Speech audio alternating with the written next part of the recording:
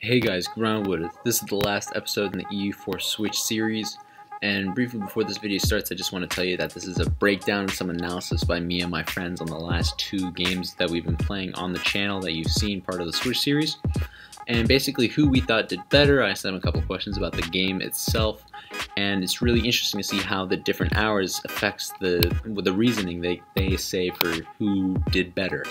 So stick around and take a watch. It's pretty interesting in my opinion. To start off with, what is your name or username? I'm Brayden, and my username in the game is Leviathan. Son on Discord. Protheus. Who do you think played a better must-be game and why? I think that overall, Mitchell or Groundwood played a better Muscovy game, and for the why, I have some points that I can share through Skanderberg. So this is the map for Mitchell's Muscovy game, and as you can see, the land area is much larger for Muscovy overall than in Alex's Muscovy game, where his expansion routes have been kind of blocked off here by Denmark, and he hasn't expanded very far into the Horde lands, while Mitchell has taken full advantage of the Hordes and moved right on in. However, there was a couple things that Alex actually did better. For development-wise, Alex's capital of Muscovy, or Muscovo, was developed up to 30, while Mitchell did not put any development points into his capital. So that didn't really hinder him that much, but if the game had continued longer, would have led to Alex having more of an advantage, I believe. Also, this is for Mitchell's game. If you look, the average Monarch points he was gaining per month was 6.33, while in Alex, he was gaining 10.17. But Alex didn't seem to use these points very well, as he's in orange tech, which means he's behind most of the world, and Mitchell was also in a orange tech, but a lighter orange, so Mitchell was actually doing better in the technology realm. Overall, I think that's about it on why Mitchell played better. Just overall, his development, economy, and buildings were all better than Alex's in the long run. It's a tough question. They're both, I guess you could say they're both kind of comparable, but... Would you say that in terms of map gains don't describe the actual performance itself? I mean, the territory control is a pretty big factor, but it's not all that describes like the whole game that went down. Yeah. Certainly the Muscovy under view was much larger. You got taken the fact that I'm pretty sure Sasha's Muscovy got quickly invaded by like Lithuania really early on, and it kind of like was a detriment to his whole like situation. I still think that Sasha would have played a better Muscovy if his like, I guess, luck with Lithuania would have been better, considering he was able to actually beat the Great Horde and he like annexed Tver and whatnot. I think that Mitch did a better Muscovy game because he worked better with his allies and he played more a cautious approach to Muscovy, whereas Alex played a much more bold maneuver and unsuccessfully did it because his allies didn't stick with him when he needed them. What areas do you think that each player made a mistake in? I think both players made a mistake in fighting wars with Denmark, I believe, early on.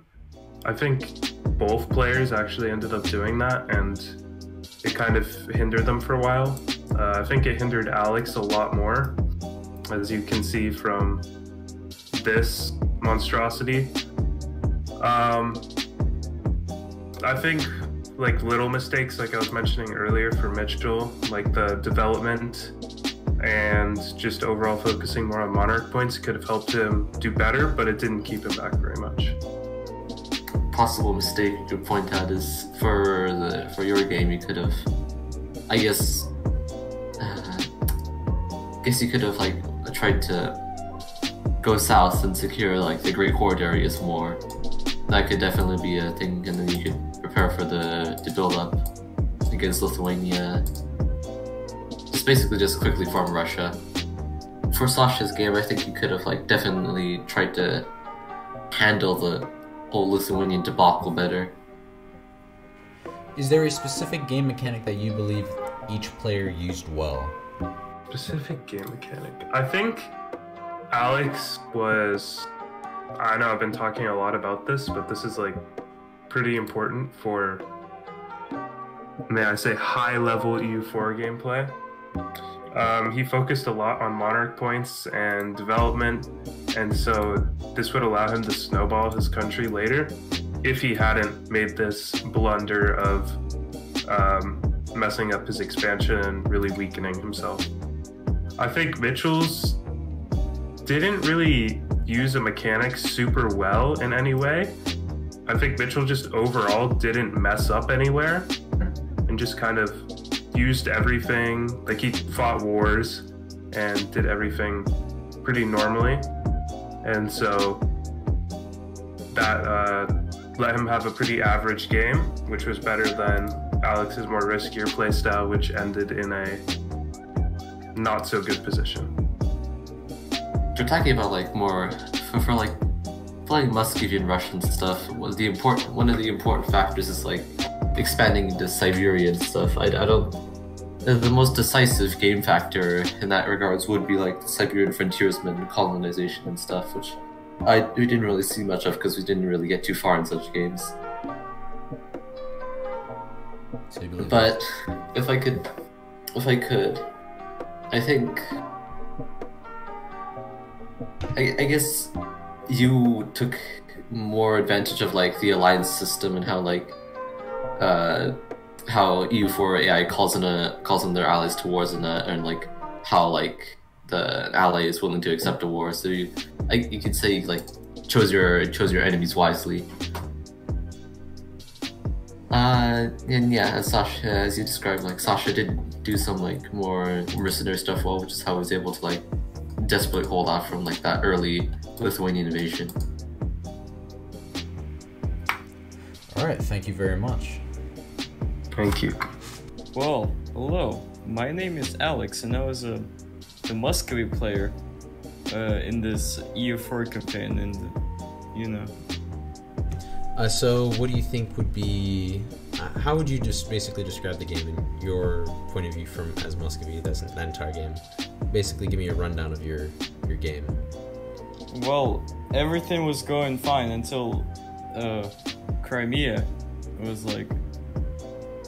and my own big brain moments, then when I became suddenly a tributary of Crimea by an accident. I offered them to make me their tributary, which is making me their subject, even though I'm like superior to them. So basically the beginning was so good, even though the RNG didn't go to my favor.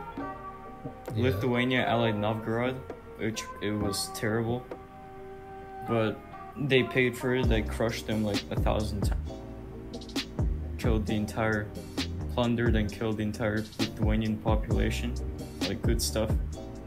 But then I accidentally wanted to offer vassalization, but accidentally misclicked and became the tributary of Crimea, and they accepted it, and it was a bra moment, and I started collapsing.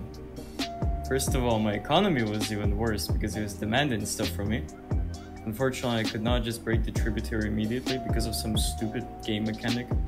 I hate the developers for it.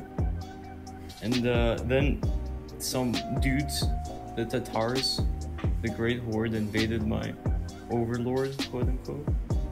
And I had to defend them. And then Ottomans intervened, and some bad stuff happened. We had some like Crimean War, basically, that started like how much, like 400 years earlier, and you know, we kind of won, but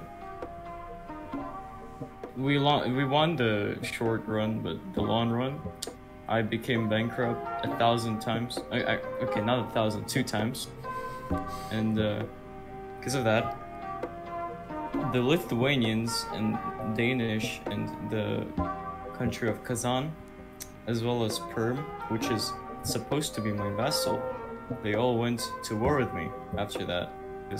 And yeah, the Great Depression began, and that was very, yeah. Hey guys, so that's the analysis. I personally believe that I did a better Muscovy playthrough simply because of the final land borders that I achieved. And I think that's what separates me and Alex's Muscovy games. Although there were certain challenges that he had to face that I didn't. For example, Alex's RNG of Lithuania starting with Novgorod. That is a pretty common and a recommended opening move, is to start by fighting Novgorod, and having Novgorod and Lithuania ally each other pretty much prevents a beginning war with Novgorod. So he was inhibited there by that choice of the AI. But even so, there were still a couple mistakes that he made that I simply didn't. I chose to stick with a fundamental playstyle of being cautious. That's just the way I play. I use the alliance system, as some people noted out in the analysis. But there were some things that I didn't do that Alex did do way better than me. For example, the development of the capital specifically.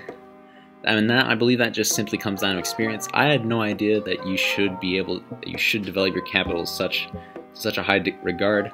I focus on tech mainly instead of development in the early game, and I think that's what sort of separates a good player from a mediocre player like myself.